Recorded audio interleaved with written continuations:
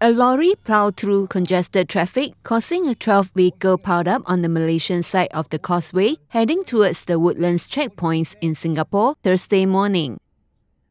Johor Bahru South OCPD Assistant Commissioner Raub Selamat confirmed the incident, which occurred at around 9 a.m.